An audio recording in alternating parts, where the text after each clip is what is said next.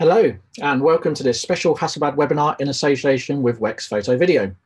I'm Mark Whitney, part of Hasselblad's European marketing team, and today I will be joined by my colleague, Chris Coos, who is Hasselblad's Global Technical Communications Manager.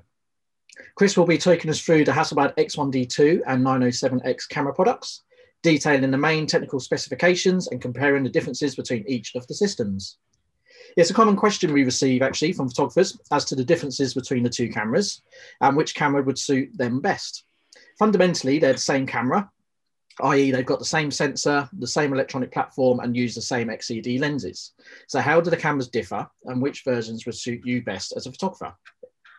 Hopefully the webinar will cover everything you would like to know about the cameras, but if not, this webinar is also an opportunity to ask any questions. So please use the YouTube comments panel onto the side of the screen to ask any questions. We're also joined by a representative from WEX behind the scenes who can also help to answer any questions relating to Hasselblad or WEX. So please use the same comments box. So Chris, hi, how are you? Hi Mark, yeah, good, thank you. Ready to go. Okay.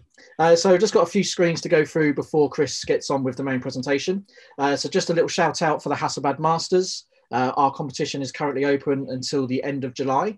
So if you're interested in entering that, please head over to the Hasselblad website and enter your submissions. We look forward to seeing them. And then a quick agenda for today's webinar. So we've got an introduction to the X1D II and 907X camera. Chris will be going through the common functionalities and features that they share. And then the next part will be to then look at the differences between the two systems. And then finally, we'll finish up with what criteria maybe suggests which camera system is best for you and the style of your work. So we estimate this to be around 50 minutes, which should hopefully leave us some time at the end for the Q&A. So as I say, any questions, please enter them into the YouTube comments box and we'll look to pick them up where we've got time. So Chris, if I stop sharing and you can share your screen. Certainly, thanks very much, Mark.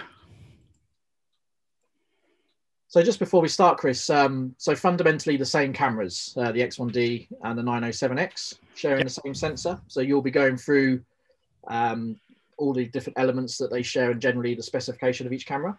Yeah, so basically we look at, as you just said, the 5 or 6 features and benefits, if you like, that they share from the platform, etc. And then we'll move on to look at the if you like, the subtle differences in terms of handling, functions, features, and so on.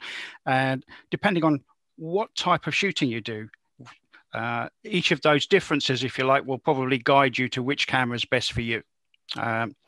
So if we make a start now, so common functions and features, I suppose we've got to start at the heart of the camera. So the standard 50 megapixel sensor that pretty much everybody's using in the cameras these days.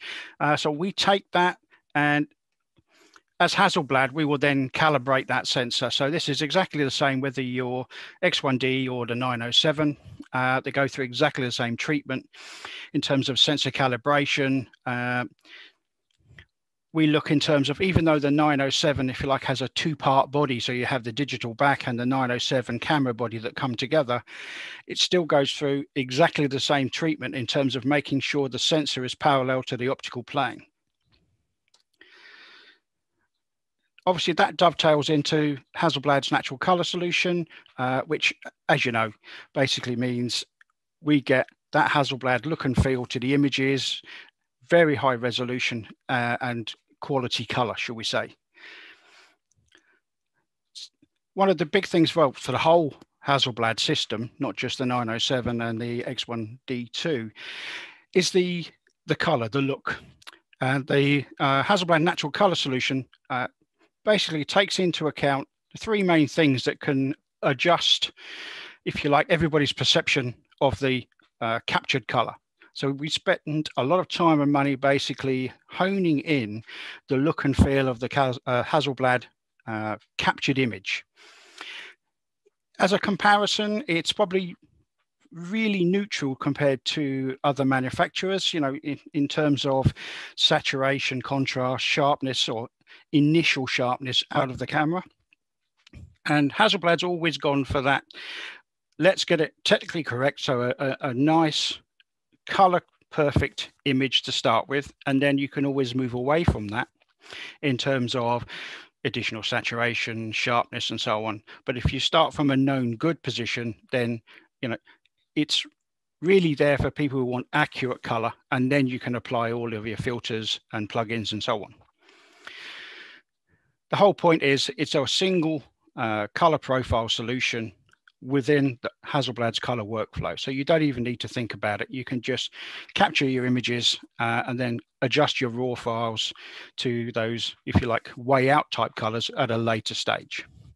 Obviously, the way we process the data from the sensor and effectively get a 16-bit color definition within the Hasselblad color space means that we have a lot of control and a lot of positioning of colors to make sure you get that wide range of color capture, even out to the extremes.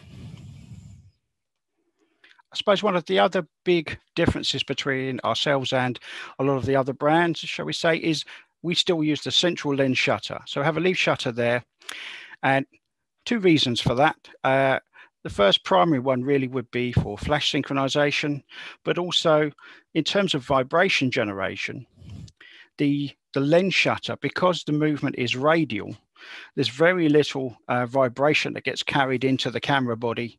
So we don't have a mechanical shutter in that camera body to cause vibration issues.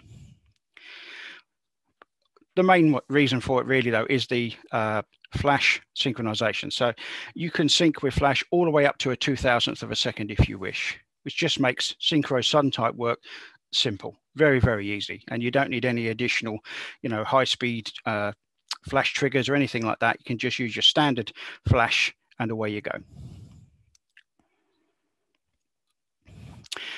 The other main feature that the cameras share is the touch interface.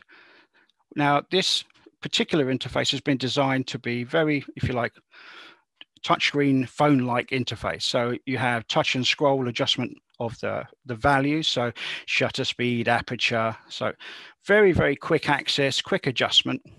Obviously, if you're wearing thick gloves or so on, we do have control wheels and so on, and control wheels even on the 907 to adjust the values, but the touchscreen is the quickest and easiest way.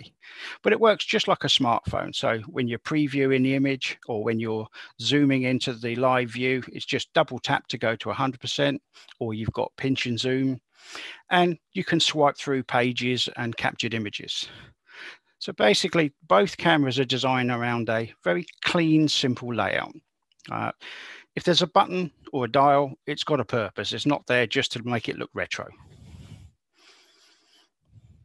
Both cameras share the two video options. So obviously there's standard HD, and there's the new 2.7K option. 8-bit color, finished video in camera, so you'll have an MP4 file basically saved to the SD card. Very simple. The cameras have got built-in microphones. There's obviously with the headphone socket, you can monitor the sound and listen to the playback. So very quick and easy video functionality. Due to the sensor, there's a single capture speed, so we're running at sort of 29 frames per second. So unfortunately, there's no slow-mo functionality and so on, but it's a good, high-quality, standard video capture device. Obviously, the great sensor and camera body is fantastic, but it's only as good as the glass that's in front of it.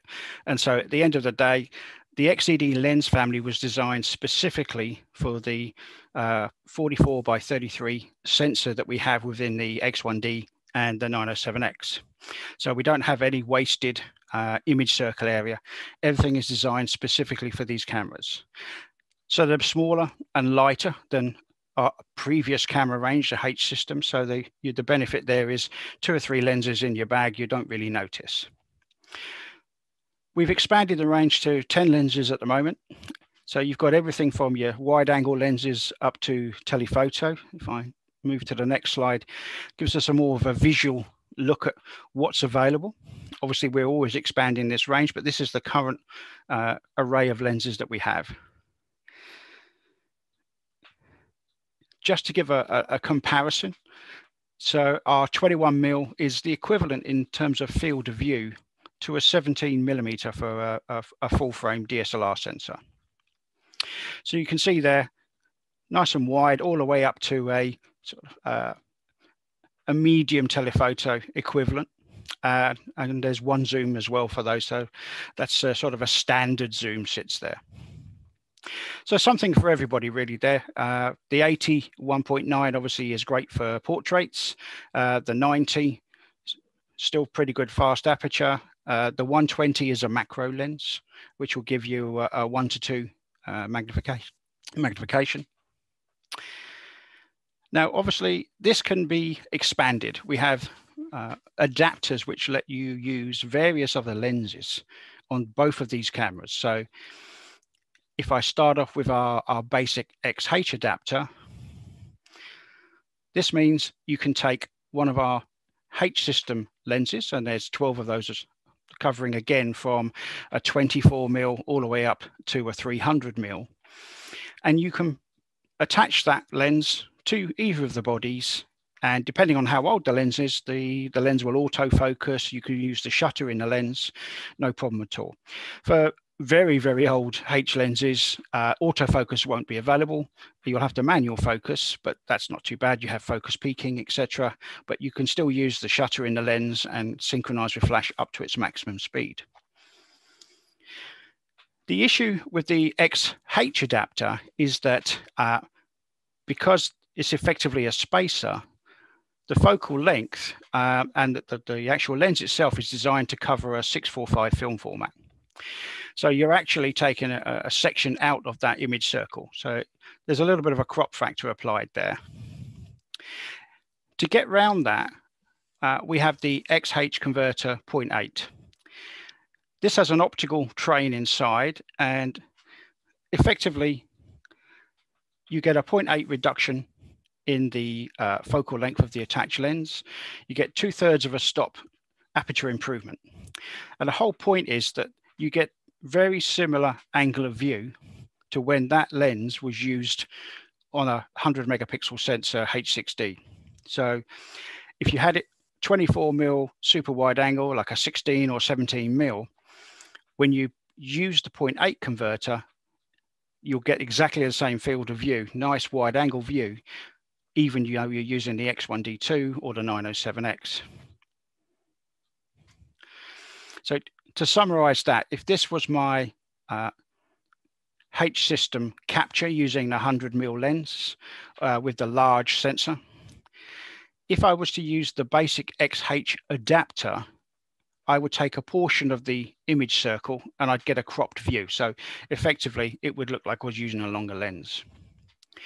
With the 0.8 converter, I actually keep the same field of view, and actually I get a slightly wider aperture if I wanted as well. As a comparison, here on the left are the H lenses and their focal lengths, and then you have the two different converters there. So with the adapter, the basic adapter, you can see the focal length is slightly increased, but with the 0.8 converter, I actually get the equivalent focal length there, a slightly wider focal length. Depends what you want from the H lens you're attaching. But both of these adapters are good to actually use existing glass onto the new cameras. So we also have the XV adapter for those customers that are using or still have their V system cameras, say a 500C or something like that, and have a few of the Zeiss lenses. Basically, you can attach those lenses to either camera. Manual focus and aperture, obviously, as the lenses were, but you will have to use the electronic shutter in the camera body, obviously, because we can't use the built-in shutter. But it means you've got access to all of these lenses as well. Again, from very wide angle all the way up to sort of 300+ telephoto lenses. Additionally, then we have the X-Pan adapter. So early 2000s, Hasselblad sold the X-Pan and X-Pan II cameras, and they had 3 lenses. the 30 to 45 to 90. These were manual focus, manual aperture. And so again, with this basic adapter, these tiny lenses can be used on either of the camera bodies. Manual focus, and again, you'll have to use the electronic shutter on the camera bodies. But at least, you know, this is very, very compact. The 45mm that we're seeing here, that's very similar in size to the XCD 45p, the compact lens that we have. And then there's third party. There are a few third party manufacturers now that make different adapters to fit the XCD lens mount. You know, that could be photodiox and so on. Many, many ones that allow you to use, should we say, medium format lenses, Zeiss, you know, the Otis lenses that have a nice wide image circle, and Canon, Nikon, Leica lenses. So many adapters that allow you to then use those lenses onto either of these camera bodies. And again, manual focus plus electronic shutter within the camera body. So that's the main central points that are the same for both cameras. So going to move on to the differences. The first main one really that people run into is the viewfinder systems on offer. So if you look here, you can see the optical viewfinder, which is an accessory. Basically, it just mounts into the top of the 907 body. And you have bright line frames inside that for the 21mm, the 30mm, and the 45mm lens. Now, obviously, if you've got longer lenses than that, it's going to be an estimation. And also, if you're trying to focus more closely, your issue there is that the optical finder and the actual camera are going to see slightly different fields of view as you get closer. So we're talking here within 2 meters or so, there'll be a slight difference. You just need to bear that in mind. But this is great basically for if your subject's relatively static, whether it's a person, obviously if it's shooting landscapes, it's fantastic. You can tripod mount it, you can pre-focus manually, and if it's very, very close, you can just use a slightly wider field of view. But that way, you know, using the remote trigger, you can then basically don't have to look through the camera, or just basically use the optical finder to line things up, get things ready, and then you're just ready to shoot whenever you need it. So if we compare that to X1D, obviously there's the EVF, which most people use. If you're moving up from a DSLR or a mirrorless camera, you'll be 99% happy using an EVF.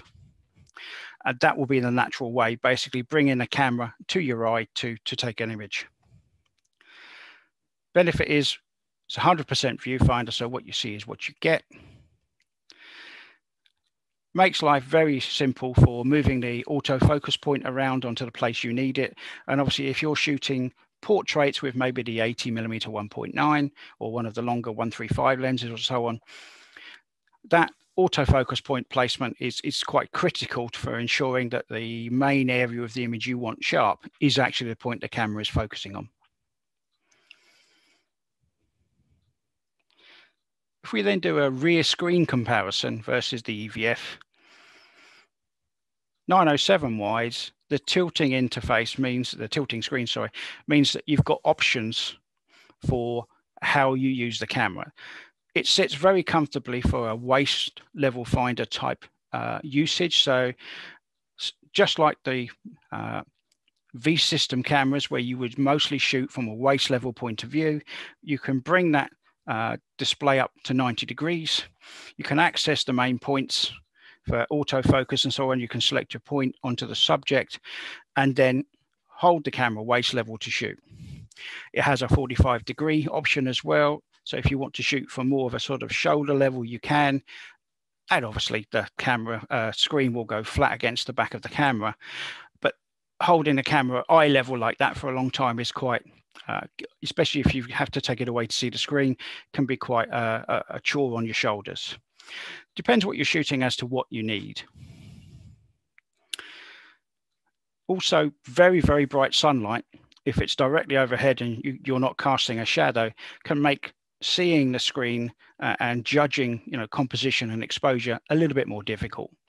You can make yourself a shade or a blind, but it's just something to bear in mind. Using the EVF just makes life that little bit easier. You can see exactly what you're going to get. Pretty easy to use in any type of lighting. If it's really, really bright, you can even access the menus and so on within the EVF and make your selections there. So depends what type of shooting you're trying to do as to which screen's going to work for you. Generally, the X1D with the EVF and the rear screen means you've got the best of both worlds. Control systems. The 907 as a default camera body, so the digital back plus the 907 attached to that, basically has a control dial here and an option button on the side of the camera. Obviously, the main knob there is the shutter button. By default, these two controls allow you to change the aperture and shutter. But if you want to change any of the other setting or ISO and so on, you'll need to go onto the rear display to access that. X1D with the additional buttons and dials, this means you can very quickly adjust aperture, shutter using the touchscreen on the back while you're looking through the EVF. Means you can move the AF point around very, very simply. So it's just a little bit quicker to access those functions, even with the autofocus lock, autofocus, manual focus, ISO, very quick and easy via the viewfinder to change those settings. Just a bit quicker than accessing the functionality through the 907X. However, if you add the control grip to the 907X, almost all functionality from the X1D II is automatically applied here. So as you can see, you've got the main buttons here for focus choice, autofocus button, you've got the preview button, menu button, you've got the joystick to move the AF points around, and you have two, although you can't see it, you have two thumb wheels to access aperture and shutter. So pretty much all of the functionality that would be on X1D body is applied here, plus an additional shutter button.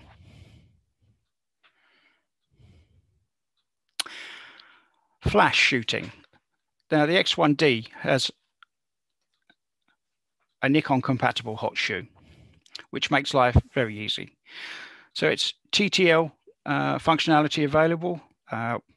We don't support groups, but basic TTL is there. This means if you've got a remote trigger or even a hot shoe flash to go in there, it'll work very, very nicely, very, very simply. If required, if you had a studio flash and you actually wanted to connect it via a cable, you can do that. You can put an adapter into the microphone socket, which will then work as a flash trigger socket as well. Now the 907X and the CFE50C, there's no specific X-Sync socket or hot shoe on the camera body and back. No TTL. However, you can trigger your flash with a cable. So a 3.5mm adapter can plug into the out socket on the digital back, which will then act as a trigger. If I have a radio trigger, all I need to do is plug that cable into the radio trigger, which will then trigger my flash units.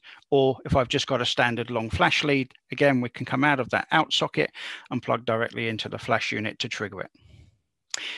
If you're lucky enough to have the optical viewfinder, it's a two-part section, so I can remove the viewfinder section and I could mount my trigger in there and then just attach the cable directly above the camera straight into the trigger there. Otherwise, there are some third-party brackets available, depending on how often you're going to shoot with the flash, depends on how much you'll go into it, whether you'll need a bracket or not. The big difference in terms of 907X and the CFE250C is we can separate the two parts. So we can remove the camera connection part and we're left with the digital back. Now that means automatically I can connect to pretty much every V system camera from 1957. Literally all you do would, for most of these, would be connect the digital back, and you would tell the back which camera you're connected to, 500C or so, whatever, which changes the triggering timing. And away you go. The camera body would then function as normal using the shutter in the lens, manual focus, manual aperture, and the back just works as a digital film back and will trigger every time.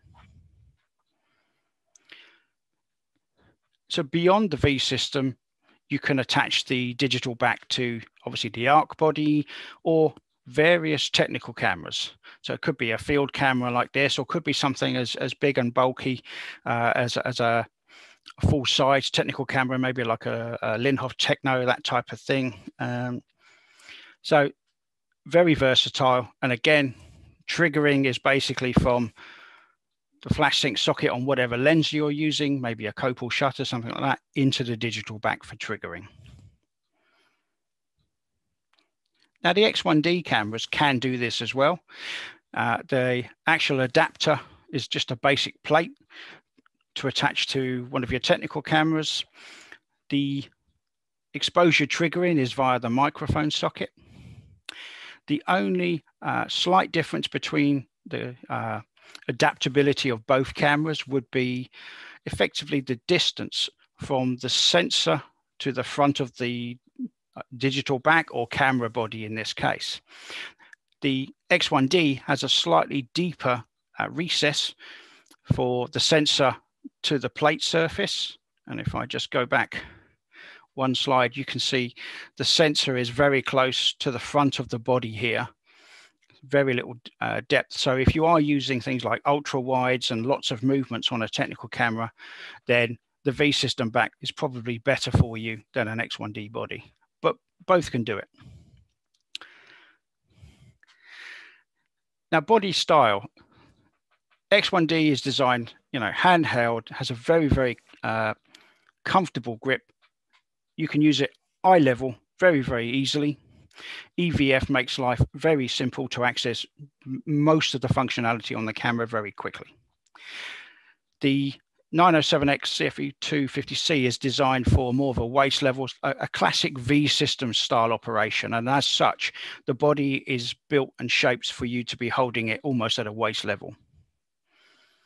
So with that in mind, we can say the 907X is more lends itself to a tripod type situation or a waist level shooting situation.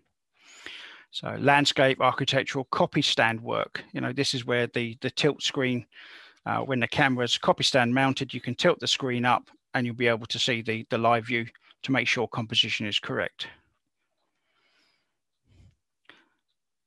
Low level shooting, very, very easy to accomplish.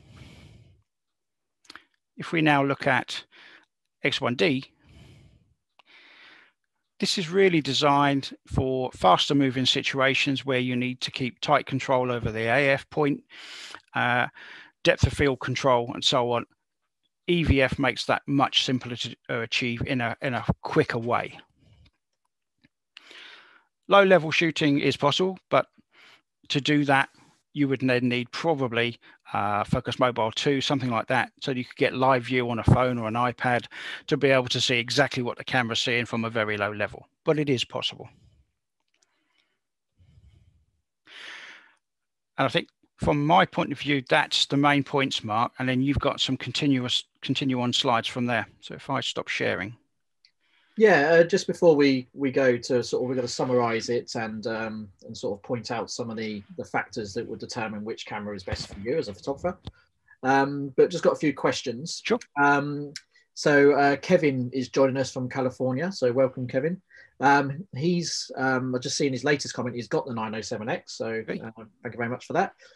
He's asking about spacers for close-up work with regard to our lens range. So we've got the 120 as a macro, haven't we? We have, yeah. Now, currently, there are no extension tubes within the XED lens range, but there are some third-party options out there. One that I definitely know is the Photodiox of a 20 and a 48mm extension tube, which will effectively just extend that space. It's a complete pass-through, so all of the control signals work, all of that works. I believe there are others as well, third-party offerings, but effectively those ones I've seen and the reviews have been pretty good. So, but unfortunately at this point, Hasselblad does not have an extension tube for an XCD lens. Okay, and then we've got John, and he's mentioning that, so I think, I'm not sure if you mentioned it during your summary, but the cameras both offer electronic shutter. Yep. So mechanically for the lens shutter, it's 2,000th of a second. Yep. But with electronic shutter, you can go up to 10,000th of a second. You can. Yep. But the disadvantage of that is using flash. Yes. So you can't currently use flash with electronic shutter. Is that due to change or not, or is it some sort of physical limitation? No, basically the sensor itself, the readout time from top to bottom is around 300 milliseconds. So the problem is that if you're using a flash, basically we could trigger the flash at the start of the exposure, and the first line of the electronic shutter readout would get all the flash and the rest would be black, basically. So there is a workaround, if you like, but it's only useful for a static subject, almost in a studio environment. Now, most people I've spoken to want to try and capture moving subjects and use the flash as to freeze the motion, as it were. It's not possible to do that, but if you're talking about a studio or a static functionality, you can work around it by triggering the flash and setting the exposure time to 1 second. Okay, hopefully that helps you, John. And a question from Abdul. He's got the XED 135 and he now wants to get the teleconverter for it. So yeah, I don't think we currently sell that separately. So no, at the moment, basically we have two different SKUs, if you like. We have the 135 as a standalone and the 135 with the 1.7. And from all of my sales part, there's no option at the moment for a 1.7 converter on its own. Okay, so I guess Abdul, if you speak to Wex and you know, with regards to sales, and we can see what options there are there as a possible way around that. Yep. Okay, Chris, that's it for the questions. Please continue to get your questions in. We've still got some time left during the webinar to be able to answer those. And it'll be just good to know of the people watching today, you know, what is your preferred camera out of the two? And just to get a bit of audience feedback, that'll be good to know. Okay. So if I can look to share my screen again. It should be able to. Okay, so we've just tried to summarize what factors would determine which of the two cameras would suit you as a photographer best. So if we start with the X1D II, the first point we've got there is if you're new to Hasselblad. So it's our sort of entry-level default. Chris, could you elaborate on that a little bit?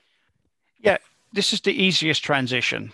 So in terms of, you know, the size, weight, etc., moving up from a DSLR or even a mirrorless full frame, this is the simplest transition. You know, everything works in the way you're expecting. You're putting your eye to the EVF generally to shoot. So this is the most comfortable upgrade. Most of the functionality is exactly how you would expect it to be. In terms of, you know, touch screens for AF points and so on. Plus you've got the hot shoe, so everything is really there. You can make an easy transition from, you know, your mirrorless or your full frame DSLR, and everything you've got is then probably going to work more than easily with your X1D II. Okay, and the first few points there are sort of around the same subject really. So if coming from a DSLR or mirrorless, obviously the familiarity of the X1D will hopefully make that a smooth transition.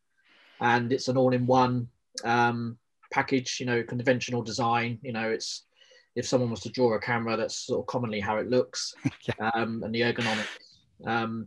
Okay, so the next bit, we've got a preference for a viewfinder. So obviously you mentioned in your previous slides that the X1D has the digital viewfinder. So if your shooting style, if you like holding the camera to your eye and shooting that way, then the X1D would be the preferred choice, Chris?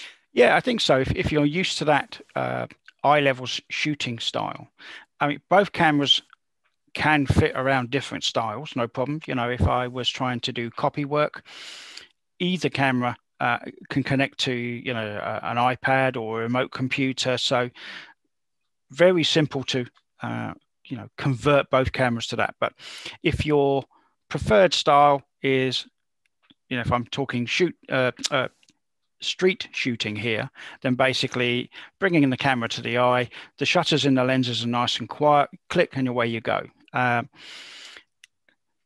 If you're a regular user of flash, you know, the X1D makes that transition from previous system very simple. If you've got a Nikon flash gun, it will fit straight into the hot shoe.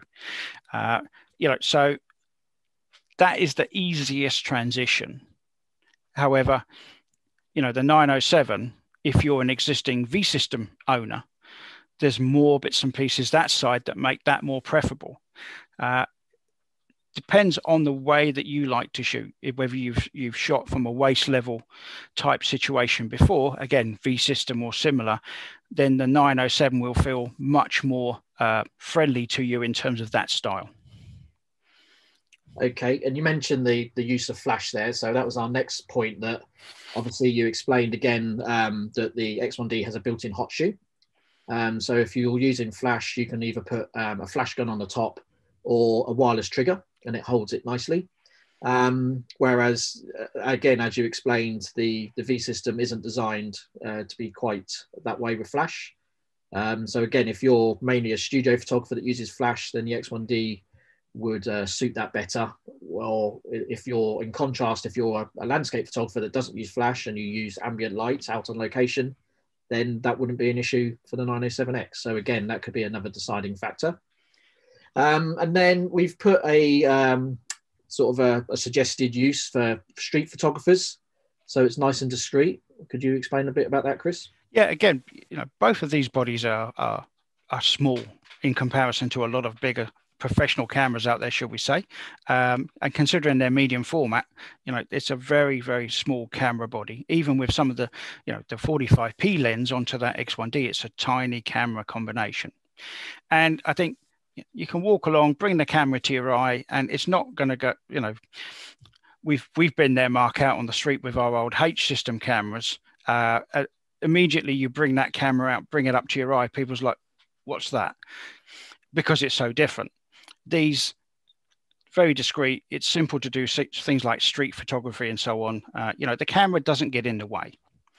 Now, if we then look at the 907, I think, again, you can do that if you get the camera set up to shoot discreetly. It can be done. You can pre-focus, set everything so you're literally just pointing the camera and click, away you go. That's very easy, especially with the screen tilted at 45 degrees, 90 degrees, so you can see what's actually composition-wise. But it's a slightly different workflow, which we'll move on to now. Yeah, and then just the last point we've got there on the X1D is the price. So basically body only for the two cameras, the X1D is slightly more cost effective. And even more so if you then add in the optical viewfinder and control grip accessories for the 907X. So again, that could be another deciding factor if budget was sort of limited. So the X1D would be a little bit favorable there as well.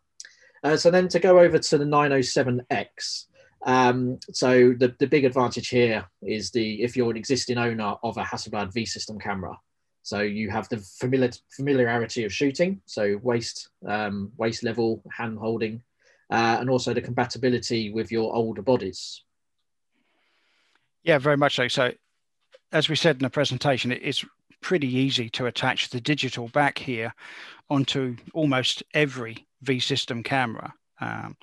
All you need to do on the digital back is select which type of camera body that you've attached it to, so it knows the timing from when it gets an exposure signal. And from that point onwards, all you need to set is your white balance and ISO. That's it. you would then use your V system camera in exactly the same way that you've always used it, setting, aperture, shutter, manual focus, even using the focusing screen on the camera body to do your focusing and shooting. If you've got a motorized camera body, the limitation is the camera body. How fast can it shoot, not the digital back. Okay. Next point we got there is the fashion conscious photographers. And I think we've already had some love in the comments. Bro Rudd saying how much of a beautiful camera the 907X is. And, obviously photography aside, it is almost like a fashion accessory. It's pretty cool and trendy and retro. Good to be seen with, maybe. Yeah. I mean, it's very close to our V system SWC combination, the very small camera body and film back as it was. So if you put one of the more wide angle lenses on this, or even the 45p, you've got a very, very small combination there to shoot very, very similar styles to a V system SWC. And I think the old 500 series camera is so iconic. Yeah. And any old period TV drama, they need a camera. It's always the 500 series that they go to as the prop. And obviously the 907X is the newer sort of digital version of that. So it's already an icon, even though it's still relatively a new camera. So but obviously the digital back styling is designed to match in with the chrome styling on the V system camera. So that was part and parcel of the design process. Okay, so that if you're a fashion conscious photographer, it could be the reason why you go for that. And then as we've already briefly spoke about, so landscape photographers, it's an ideal camera for landscape, Chris. Yeah, perfect for that. Top of the tripod, you can tilt the screen so that it's easier to see. Prepare everything, pre-focus, check the composition on the rear view screen. And at that point, then you can literally plug in your remote release if you need to, and just trigger the camera without even looking at it. Okay. And another point we got there is portrait photographers. So one of the features that people used to like about the old sort of waist level V system camera with the waist level viewfinders is that if they're a portrait photographer, they get to maintain eye contact with their subject, and they're almost bringing the camera up to an eye is sort of like a barrier between, and sort of getting that sort of relationship and sort of emotion from your subject. So yeah, because it's the same style, it would have that same benefit if that was something that was of importance. And I think also, I've seen many photographers work in literally, they don't even look through the camera. So the camera is tripod mounted. They've got everything set up. They're shooting at an f8 or f11 aperture to get depth of field. So we're not talking shallow depth of field type shots here. We're talking, a decent depth of field. They pre-focus on the subject area, and literally, the subject comes in, everything's preset, and they can just remote release talking to the subject. So they don't even need to worry about, have I got critical focus on the leading eye and so on, because the depth of field will take care of that. So again, different types of shooting, both cameras can be modified to or set up to work for you. Okay, then the last point we've got there is, again, as you'd already explained, but the use of technical cameras. So whilst both cameras do work on technical cameras, there's adapters and ways of doing it for both. It's slightly more flexible and easier on the 907X. And I think, as you explained, it's mainly because the back comes off, it's nice and easy just to clip on. Yep. And then also the sensor is a lot closer to the optics. Yes, very much so. And, if you're the type of work that you do means you need large shifts of the image, so you're actually shifting your lens up by a considerable amount.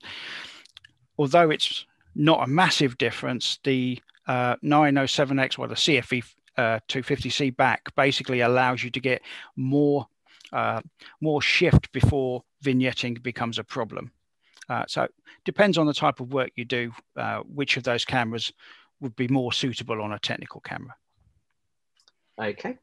And then also just to mention software wise, because again, both cameras are exactly the same in terms of their sensor electronics and the platform. They both produce exactly the same raw file. So any of the software options, so whether that's Hasselblad's own focus software or any of the third-party support we have, like Photoshop and Camera Raw and Lightroom. Exactly no difference. And also both systems work with our Focus Mobile apps. Chris, could you explain a little bit more about that? Yeah, so obviously Focus Mobile 2, which is the latest version of the app for these two particular cameras, you can use an iPad and you can shoot tethered, or you can shoot through Wi-Fi. Now, if you shoot tethered, the raw file is automatically stored onto the iPad itself, and you can edit, crop, color correct, whatever you want to do, and then process the image into full-size JPEG if you wanted to then be able to then share that automatically. If you've got Wi-Fi or 3G, 4G type connection, you can share the image straight away. Plus, any work that you do on the raw files, when you import them into your main desktop computer, the corrections that are stored inside would be available for the Focus desktop app to then be able to read. So you're not wasting your time making corrections that aren't available later. So it makes things very, very straightforward. Plus, you can check composition, go into live view, choose your focus point, and so on the iPad.